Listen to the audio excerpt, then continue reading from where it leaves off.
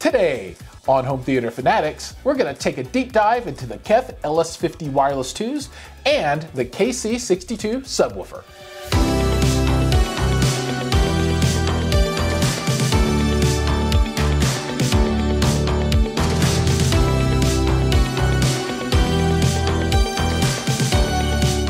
Welcome back to the channel, everybody. Today, I'm joined by Mike of Audio Architects. What's going on, everybody? Glad to have you on the show today, Mike. Thanks for inviting me. Yeah, and we're going to jump deep into KEF World, and I love KEF World. They're some of my favorite speakers, but before we get into this, make sure to like and subscribe and ring the bell so you'll be notified. And I'm curious about what your opinion is. Are you into this stuff as much as I am? Are you into it as much as I am? Because I'm into it a lot. I've already got a chance to I cheated because we did the powered bookshelf battle not too long ago and we featured these. So I've already had an initial opinion and I know how they sound, I know how they look. So I think this is gonna be a fun video because we kind of already have experience with the whole setup. So yeah, let's rock and roll. Right on. And I think a good way to get started is to quickly go over the specifications of the speakers so that you know exactly what's going on.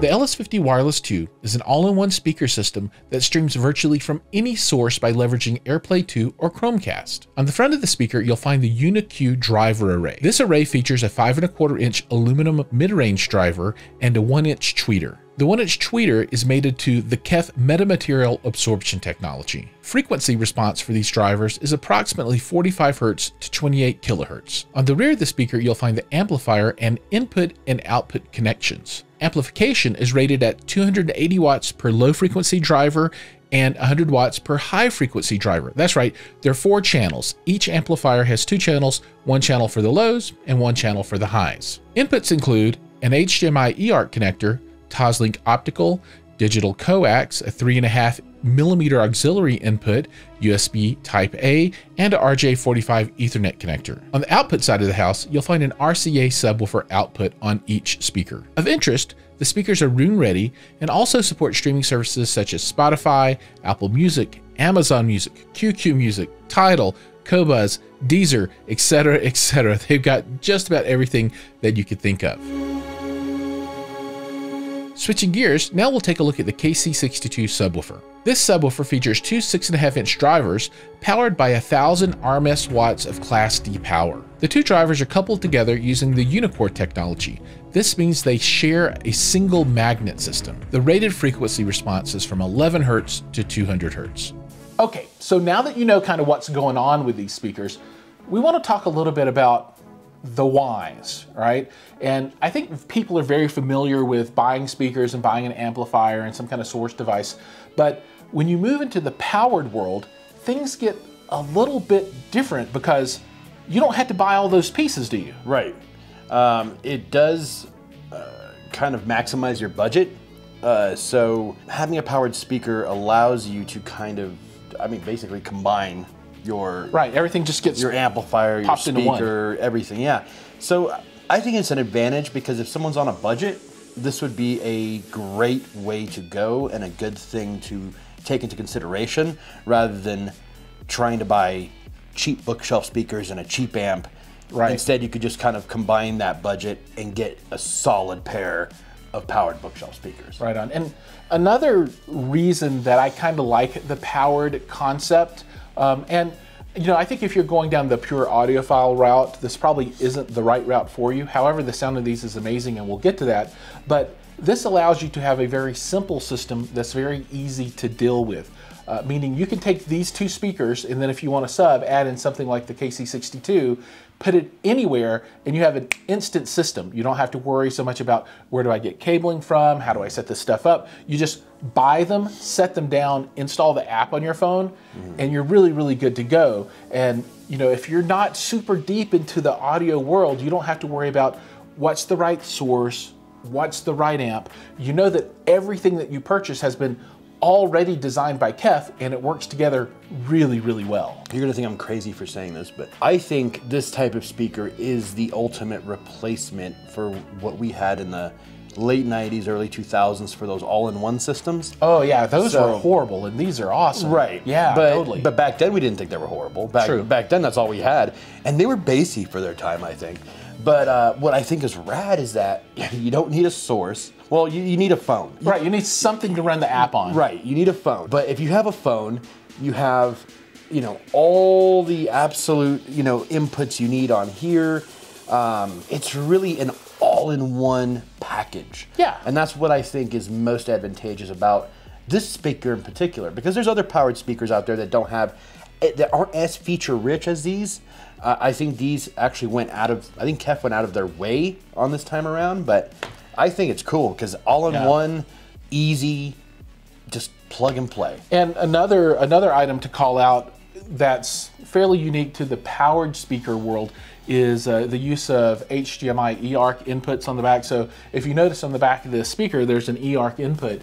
And what that will allow you to do is when you have a television, you can take these two speakers and instead of buying a soundbar, buy these, set beside your television, plug in your HDMI cable, and you're done. Right? That's it. You don't have to worry about anything. Just go change the settings in the television, tell it to output, and select the source here.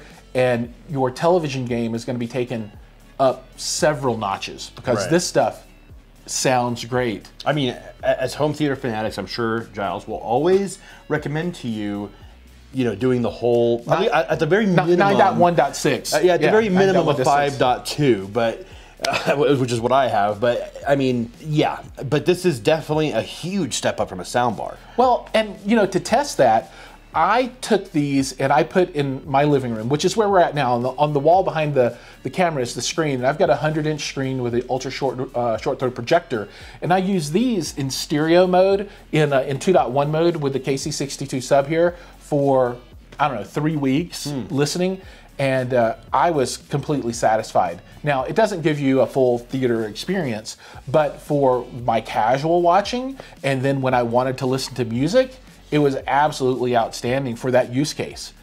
So that, yeah, I think those are some reasons why you might want to go with powered. And then from a cost point of view, you know, I hate to call out cost because they always change and then people will invariably put down in the notes that you're wrong about the cost. But, you know, these are somewhere north of $2,000 for the pair. And for that kind of money, when you get everything you need, it really justifies the cost, especially with the sound quality that you get out of the units. So let's jump a little bit into the setup and configuration of the unit. So out of the box, you'll get the two speakers, you'll get a remote control, there's an app that you can download, and that's pretty much all there is. There's a cable that you can use to cross connect these, or that can be done wirelessly. I just elected to use the cable because I'm still a bit old school, but you can do this wirelessly if you need to. You have the ability to switch the left and right. So if for some reason you set them up and you did it backwards or something, don't fret. Or if you want to have your control panel on a specific side of your room, you can set whichever one you want on the left or right. Now, all of the setup is done in the app. And everything that you would think that's in the app will be there. One cool feature is that the subwoofer, there are a ton of settings around the sub. So you can manually set your crossover and all of your other configuration. However, if you use a KEF sub, there are a number of presets inside of the configuration for these wireless 2s that allows you to select the sub that you have, and it will set everything up for you. Also, on the back of these, they each have an RCA output, so you can run dual subs using the output from either of these. So you can set this as mono, you can set it for two subs. I'm not sure about the stereo piece. I don't know if it will link one up to the other. However, there is an output on both, and that's something that we'll dig in a little bit deeper and see if we can figure that out. But you would think. You would think. But otherwise, why would there be a? Well, sometimes you want to put a sub on the left side of the room, and the speaker that's on the left side, if you don't have a sub output on it, then you're running a cable crazy to get it to where it needs to go. So it's nice having a sub out on both of the units, just like you can swap the left and right on the unit. Agreed. So it makes them very flexible. And I guess another thing to call out around the configuration and the build of these is that each speaker has its own amplifier. So you're not running an amp out of your main speaker and then using speaker cable to power this one. You have to plug electricity into both of these, but that means there's an amp here and an amp here. I think it's more convenient this way. It is very convenient that way. I mean, you can juggle some balls and say it's convenient because, you know, you got an amp at each one, but then what happens if one of the amps fails, and is it better just to have one amp, and if it fails it's all down instead of one, so there are two that could, I don't know. So that, I mean, that's kind of up in the air. My preference though is for the way this is set up, and being able to have sub outs and all that kind of stuff in each speaker. Very, very true, Giles. One thing I really like that KEF does is they make them pretty. So fit and finish. Yeah. Let's get into it. Yeah, let's get into that. That is always the first thing that kind of catches my eye with KEF, is the fact that they put so much time and effort into aesthetics. Not only yeah, I'll turn this one around. Well, obviously, not only do they sound you know, good, but they just look they're stunning, really good. Just the way they made them look, and that's solid. Yeah, I mean there's no resonance here at all. Yeah, they're completely dead. Not only did they make the aesthetics functional, but they made it just beautiful. Beautiful, beautiful, beautiful speakers. Yeah, so a few comments there. You know, they have some interesting color choices. So this is kind of the silver, grayish gunmetal. You know, they've got black, but they also have a very interesting blue and a very interesting red color. And then you can see the maroon that they have on the edge detail here, which is also very nice. And then the black heatsink for the amplifier itself. It all works together. The touchscreen display here on the top, the controls, is some type. Is it a polymer resin maybe? Maybe it's glass, I can't really tell for sure. It's good enough that I can't tell the difference, so it might be glass. Feels like glass. Yeah, it's nice. It's nice. And then, you know, they have the very discreet silkscreen logos here on the top, and, you know, the Tangerine waveguide on the front. So aesthetically, they're very, very nice. Especially, I really like the curve on the front. It's a modern looking speaker, and I think it really adds to decor. If you get some very nice stands for these, it really can make a statement in a room. So, right. You know, I would like to see these like on a pair of solid steels, the tripods, and those are gorgeous. And I think these would look really, really good sitting on top of those. Yeah. Let's talk a little bit about the KC62 now. And this is a very interesting piece of equipment, and I think it's probably got a niche use case, and it really applies to what we were just talking about when we were talking about the aesthetics, right? You know, this matches very well. Obviously, I have this one in black, but you can get these in coordinating colors if you wanted to. But this is very small. It's a dual 6.5-inch driver subwoofer using the Unicore technology from KEF. So basically, this is kind of like two subs stuck on one magnet working together, and that allows it to reduce the amount of space that's needed inside of the box for the components and to shrink everything down. And this picks up, it feels like a block of lead when you lift it. It's extremely heavy. They're all very, very heavy, but this one is particularly heavy. The thing about this speaker, and I think, you know, once you get past the aesthetics, because it looks good and the cones are awesome, I think everyone is going to ask, you know, what's the performance like? You know, it is two 6.5s, and you know, the first thing that everybody's always said to me is, what can it really do? And you know, from a subjective point of view, I'm not going to go into REW measurements on this. The subwoofer does add presence to these speakers. However, from my point of view, it's not a, oh my God, I just hooked up two 15s and this thing is thumping, right? It does not do that, right? This is definitely for folks that want to add subtle low-end extension onto their mains, and they don't want to use a lot of space to do that. So would I run these in a dedicated home theater where I wanted to get some tactile response out of my sofa? No. In a living room where I'm watching television, and I don't want to, you know, wake up the neighborhood, would I run this? All day long, absolutely. So I think, you know, your opinion of this really is going to be informed by your use case. What do you think, Mike? Well, Giles, I think this is going to boil down to positioning your speaker.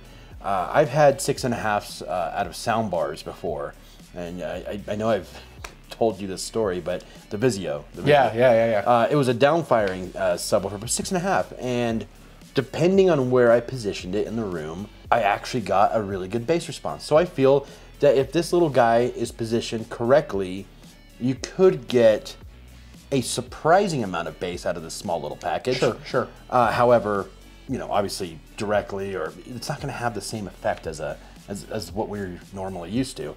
But I mean, this small form factor seems to be the trend right now with other brands like SVS, Velodyne, stuff like that. So a lot of other companies are starting to kind of realize, hey, we need to make something for someone that either lives in an apartment or is space conscious, or looking for the aesthetics, right? Right. Yeah. Is looking for something just a little smaller. form over function, maybe. Yeah. All right, Giles. I think we need to let everybody know what type of music we use to test these speakers. So I listen to a lot of different music on these from a lot of different genres, but there are a few pieces that I do want to call out that are of particular interest. So there's a new group called, well, I don't guess they're a new group, but they were new to me, called A Bad Think, and particularly a song called Too Far Gone. And they're doing Dolby Atmos mixes now, which in this 2.1 set, you know, isn't ground shaking, but it's kind of cool to listen to it here and then go down into a theater and do a comparison. But you know, I use that song as the first one to test with, and I really like that. You know, I shifted gears a little bit, moved over to a little bit of Radiohead, Everything in Its Right Place. And if you've not heard that song, it's absolutely killer. I mean, you know, some people say that song makes everything sound good, and I guess to a certain degree maybe that's true, but I like to listen for the you know, the width of the soundstage with that song in particular, and man, it felt like it was wider than the speakers were spaced. I mean, it was really, really wide. So those are the two that I particularly enjoyed on these. What about you? Well, I wanted to listen to the Symphony Orchestra of Metallica, the S&M. Oh yeah, yeah, yeah. I really love the way they incorporated the, I think it's the London Symphony with, I could be wrong. I have no idea. But it is a symphony that Metallica did.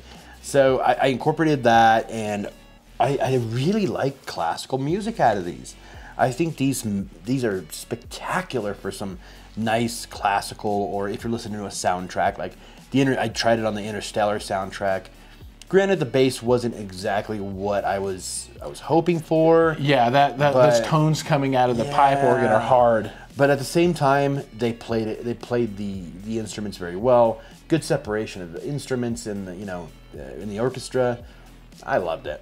You know, one thing that does bring to mind, and I wasn't going to call it out until you said that, but there's an arrangement of Clair de Lune by Debussy, I think I said that right, that I listened to on these, and it was just absolutely stunning. So that's one of my favorite pieces of piano classical music. And, you know, I'm not super grounded in classical music, but that one I really particularly enjoy, and it sounded stunning out of these guys. And, you know, I guess also just to cover back over generalities, I think these are good at everything. The only place where I think you're going to suffer is for music where it's got subterranean bass. So, you know, Curtain Shaker, probably not the right song for these. Agreed. So let's talk a little bit about the sound. So what do you think? Well, as you know, we have tested these before.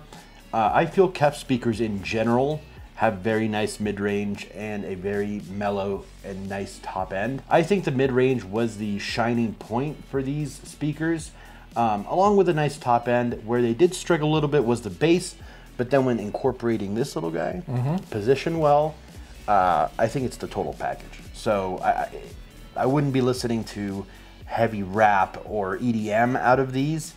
However, you know, nice rock, classical, stuff like that, I think would really, really benefit from these speakers. Yeah, I agree with all those things. So, you know, with the inclusion of the metamaterial in these units, so just like the LS50 Meta 2s, this is the powered version of that speaker, so to speak. It includes the new metamaterial, which, you know, absorbs those internal frequencies and gives you a little less distortion, a little bit better clarity. They sound better than the old version for sure. And I agree that the mid-range, especially with vocals, is the defining characteristic for these for me. I mean, that's, when I think of these speakers, I think of really, really good mid-range and vocals. And you're right, that is kind of general to all of the KEF equipment that I've had experience with in the past. The top is nice and mellow. It doesn't kind of go over the top and punch you and scratch you in the face and leave those marks down as you listen to it. You know, I could listen to these all day long without any fatigue. And you know, the sub does bring in that subtle low end that you need, but man, you're not going to take these, like you said, to a concert and, you know, blow the door off of anything. But at totally adequate bass for watching televisions, movies in my living room in a 2.1 setup. You know, the vocals were great, very revealing speakers. Amplification is built in, it's all Class D.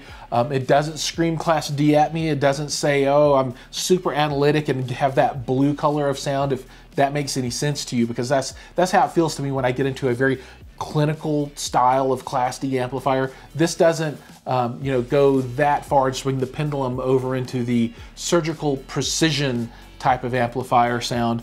And maybe it's just a good match of the amplifier with the drivers to give you that kind of sweet mid-range sound. But for me, it's a very good experience. I thought it was a win. Yeah. I thought it was a win. I think these are great speakers. Like we said, the sub isn't, you know, isn't for heavy home theater use. It's just for just creating a slight atmosphere of low end. Yeah. You know, so yeah, I think it was a win. I really enjoyed these speakers. I think this is a great buy. I think perfect consumer for this would be someone, you know, wants to just enjoy themselves and listen and immerse themselves in some music. The soundstage and imaging was beautiful on it. Oh yeah, yeah. I mean, very solid center image, very wide soundstage that has some depth to it as well. Right on. So we'll move on and have the final word. So my final word is that I highly recommend these. They sound very good. Excellent mid-range. Vocals are absolutely stupendous.